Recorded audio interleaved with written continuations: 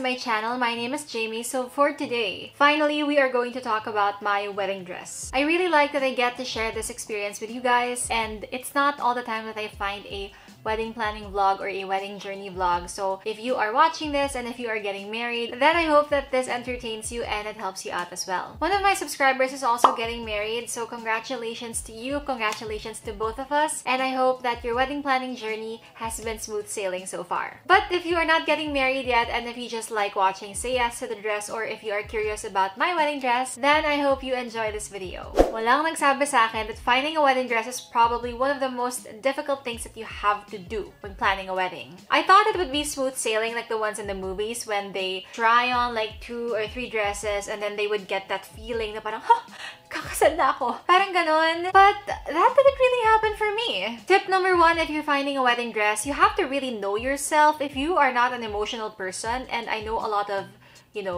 YouTubers say this as well, YouTubers who are planning a wedding or getting married or who are bridal consultants, if you are not emotional, you will not cry when you see your wedding dress. Probably on the day of your wedding, you will cry, but when you are finding your dress, it's probably not the same as the Say Yes to the Dress series. I myself am not too much of an emotional person, I guess. I don't cry when I'm happy. I don't cry when I'm overwhelmed. I cry when I'm angry.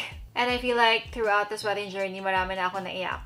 So it doesn't mean that you don't cry, that is not your dress. Just be mindful of what kind of person you are. There are 3 things that I considered in finding a wedding dress, and that is my CBS, comfort, budget, and style. Which leads me to tip number 2. Let's talk about comfort. It's no secret that a wedding dress is probably one of the biggest gastos that you will make when planning a wedding. If you are planning a very low-key wedding, then you have the option to not really spend a lot of money on it. But if you want something a little bit more to it, then it's really gonna cost you. That being said, if you really have decided that you will spend for it, then you have to make sure that it's something that you would want to wear the whole night. Well, technically it's pretty much the whole day, because even if you have your wedding in the afternoon, like me, I'm having my wedding at 2 p.m. I have to get ready siguro by mga 7 in the morning, and I'm pretty much gonna wear the gown the whole day. Take note that I also did not plan to wear a reception dress or like a separate dress, because I feel like it's just a waste of money on my part, and I don't really want to waste time with the festivities by changing. That being, if you are gonna wear something the entire day, you have to make sure that you can actually move in it. And when I say that you have to move in it, it doesn't necessarily mean that that's the only time you can move when you're walking down the aisle, but also you have to be able to sit, you have to be able to dance, you have to be able to twirl, and basically enjoy the night wearing just that dress. Take note that comfort is actually one of the things na hindi mo talaga matatago unless napakagaling mong artista. If you're not comfortable, it's going to reflect all over with your body language and even your face. And of course, we don't want that to happen. We want to have good wedding photos, and we also want to be glowing the whole night. And I also feel like on the day of the wedding, if I wear something that's not comfortable, that's gonna be the only thing that's on my mind. I'm probably not gonna even pay attention to my new husband, to the party, to the ganda of everything, just because I'm so uncomfortable. Next thing to consider is your budget. When it comes to the budget, the first question that you should ask yourself is, how much am I willing to spend? And when you finally decide on the amount that you want to spend, the second question that you should ask yourself is, am I willing to go over the budget? And if I am, what is the maximum cap? Setting a budget is not important just for your entire wedding, but also for you, especially if you are the one who is going to buy the gown. And the last thing that you should consider is, of course, style. Every girl at one point in her life has dreamed of her own wedding gown, and for me, I don't think that's ever happened before. Diyan pumapasok ang Pinterest. Pinterest really helped me in finding a gown that I really like. My recommendation for you is, if you're like me and you absolutely have no idea, then all you have to do is to type wedding gowns and look at a bunch of photos. Don't pressure yourself into finding something agad. All you have to do is to keep browsing. If I were you, just try to save all of them or pin them and just keep going back to those photos later. As you keep scrolling, you'll eventually find a gown that actually speaks to you, which then you will have to try on next. Kung magpapatahi ka ng damit, I highly recommend that you visit bridal shops. It's free to have an appointment. Well, normally, I'm not sure with like big boutiques or designer boutiques, but in the bridal shops that I have been to, their fitting appointment is absolutely free. It's really fun to go to a bridal shop and try all these dresses. And here is a very, very important tip for you as well. Make sure that you enter the bridal shop with an open mind. When you finally find that picture that speaks to you, na feel mong this is the wedding gown for me, sometimes it just doesn't feel that way when you try it on. Okay, so now is the time for me to show you guys some of the gowns that I have tried.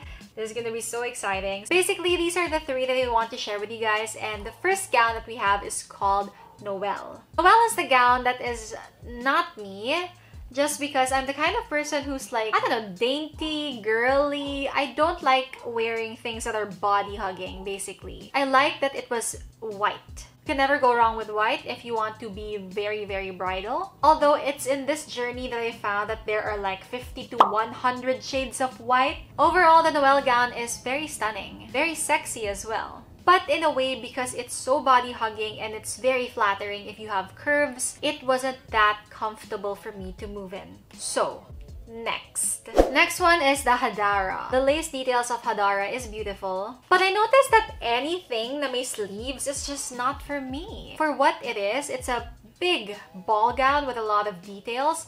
The skirt is surprisingly lightweight. It's so easy to move around and it's comfortable, but again, super not me. If I would choose between the Noelle and Hadara, kung ano yung mas mamumukhang ako, I would still choose Noelle. So Hadara was probably at the bottom of my list. And then we have Rosina. So Rosina is more of my style. To be honest, I would get this if I was getting married like in a garden setting, if I wasn't going to get married in the church, because the Rosina is very beautiful, very sexy, but too sexy. When I wore it, I instantly felt like, whoop! Pagagalit si father nito. Hindi yata ako ipapakasal ni father sa church ng ganito. So immediately that was out of the question. I just didn't want to put attachments to it or like a sleeve. I just want the gown to be as it is. Kaya it's important for me na yung gown na bibilin ko is pasado na sa church. It's very simple and cute, and the people from Ivory and White Bridal told me that it's actually perfect for garden or beach weddings. It's very lightweight. I could definitely imagine myself dancing all night with this dress. Very comfortable, but again, too sexy. Like, it just had such a low back and low neckline. So yeah,